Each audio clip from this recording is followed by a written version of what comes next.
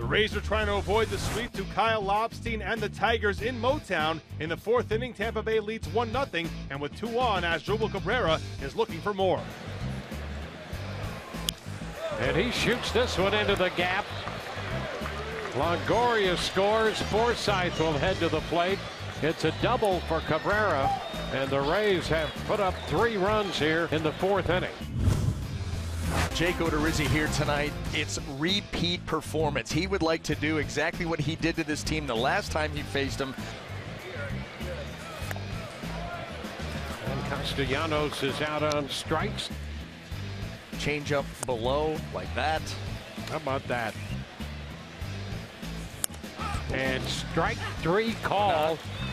A called third strike. 2 of those fastballs by Miguel Cabrera. 3-2. He got him. He struck him out. Fastball with just a little extra on that one.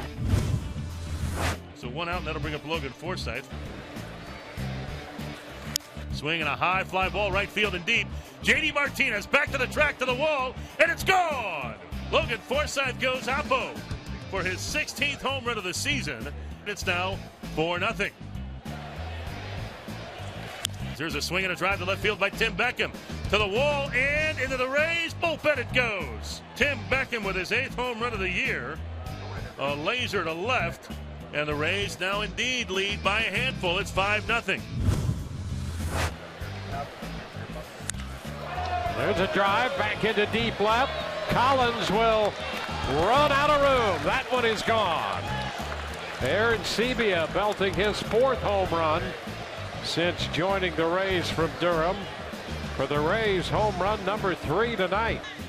Mikey Montook 0 for 2. He walked and scored. High shot back into deep center field.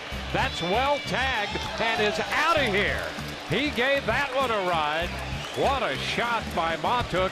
His 4th home run of the year.